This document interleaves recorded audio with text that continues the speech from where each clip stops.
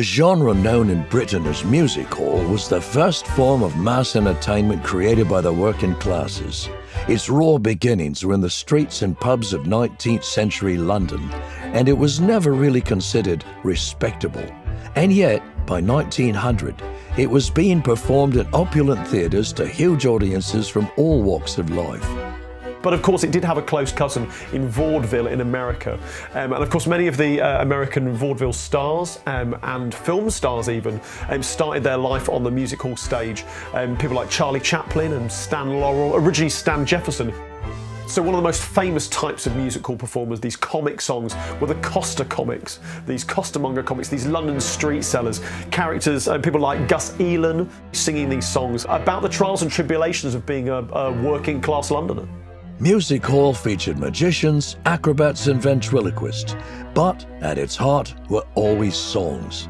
More often than not, these songs were humorous or satirical, others were sentimental or patriotic, and more than a few would have been blatantly sexual, if the authorities at the time had allowed it. Instead, they were full of bawdy innuendos and double entendres. One of the most fascinating of the later music hall performers was Max Champion.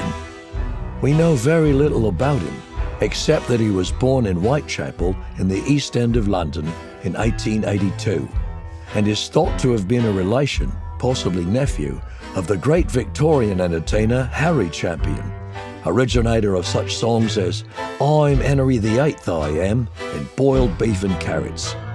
Max had no such success. Though he shared the stage with some big stars, he never reached the top of the bill. Possibly he was ahead of his time. His songs, with their unusual musical and lyrical twists and turns, may have sounded strange to an Edwardian audience. Only one recording of Max Champion survives, of a song called "The Bishop and the Actress."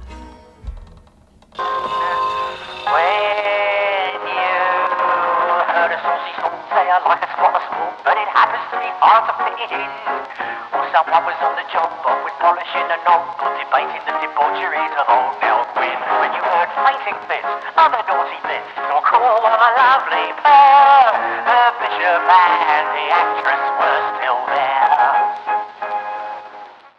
To an English audience, that we know what that reference is. If someone says something perfectly innocent and someone else says, "Oh, as the actress said to the bishop," or as the bishop said to the actress, it's a way of making a perfectly innocent statement become something obscene.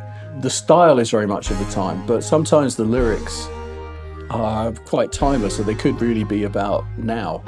It's like Max Champion was speaking from the early 20th century to us directly in the early 21st. Try to get a grip, relax the upper lip, keep it gloomy and be glad. Health and safety is your only wealth. Chide me, chafe me, save me from myself. I'm the scum, I'm the fool. What's me mum, give me someone to send me back to school. Health and safety, what's it all about? Put that point down, stub the gasper out.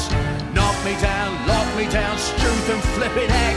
It's always the working man gets it in the neck. Champion's songs were almost lost forever. That is, until sheet music started to turn up. Some of it published, but most handwritten, presumably by Max himself. In 2014, 2 songs were found in Valletta, Malta. No one has any idea how they got there. 2 years later, no fewer than 9 songs were found inside a decrepit wardrobe in the back of an antique shop in Bethnal Green, East London. More songs were then found in the attic of a boarding house in Margate, and, most intriguingly, in an old farmhouse in Zonnebeek, Belgium. This would tend to support the theory that Max disappeared after 1913 because, like so many of his countrymen, he went to fight in the First World War and never returned.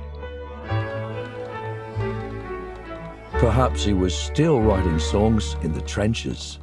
So the music hall era came to an end in the aftermath of the First World War, when younger audiences were moving towards those American influences of ragtime, jazz, and most importantly, moving pictures.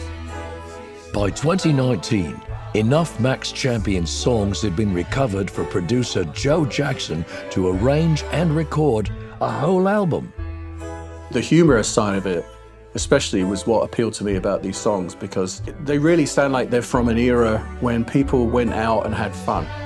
And I mean, obviously a lot of just ordinary working people had worse lives then, you know, in 1910 or so, than they do now. But nevertheless, it didn't stop them from going out in their thousands to music halls to sing along and laugh with performers who were great characters.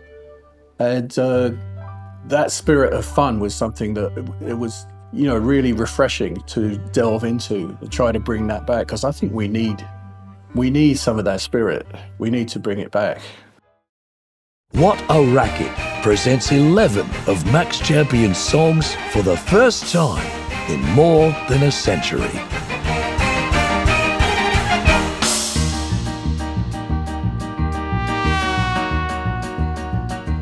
Living in the city, it's dirty and it's gritty, it's smoggy and it's sooty and it stinks.